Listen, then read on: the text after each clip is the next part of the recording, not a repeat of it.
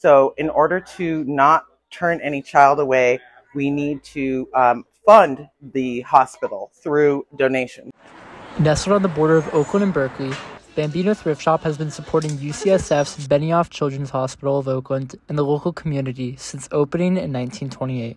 Open Tuesday through Saturday, Bambino accepts all donations that come through their door. From jewelry and clothing to furniture and art, a variety of items are available for purchase at Bambino. In fact, they send 100% of their proceeds to benefit Children's Hospital of Oakland. Recently, I had the chance to sit down with Bambino's shop manager, Lou Gates, to learn more about the history and mission of the shop. We're established by the Children's Hospital of Oakland, which has been in Oakland since 1914, something like that. The store first started in a smaller area in Piedmont. I'm not really sure where, but we've been in this building since 1992.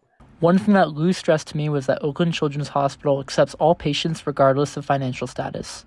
As such, the hospital fundraises through shops and organizations like Bambino.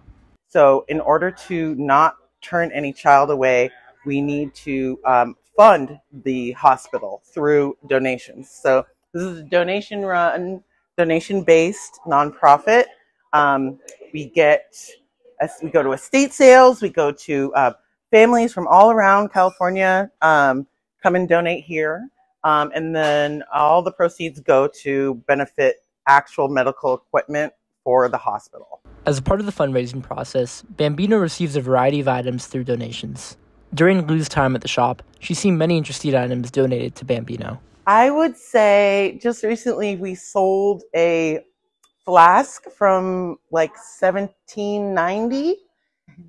It was an old bottle, and it said liver and kidney elixir, and it was a really old piece. I think it was the oldest piece we had here. While it inevitably takes time selling these items, Lou said that this is one of the most rewarding aspects of the job, as she knows that all the hard work is going to a good cause.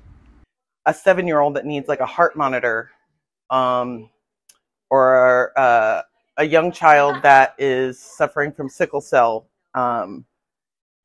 that can't afford his medication, or that can't afford the equipment for his blood work, or stuff like that, we directly have something to do with helping that situation out. To wrap things up, Lou stressed the importance of volunteers to me, who are the backbone of the store. We couldn't do anything without the help of the volunteers of the hospital.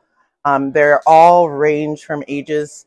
Our oldest volunteer is like 87, and they are dedicated to come here, help sort the donations, appraise the donations, and help fund the hospital. If you're interested in volunteering at Bambino, you can learn more at bambinothriftshop.org. With CalTV News, this has been Kellen Leavey. See you all next time.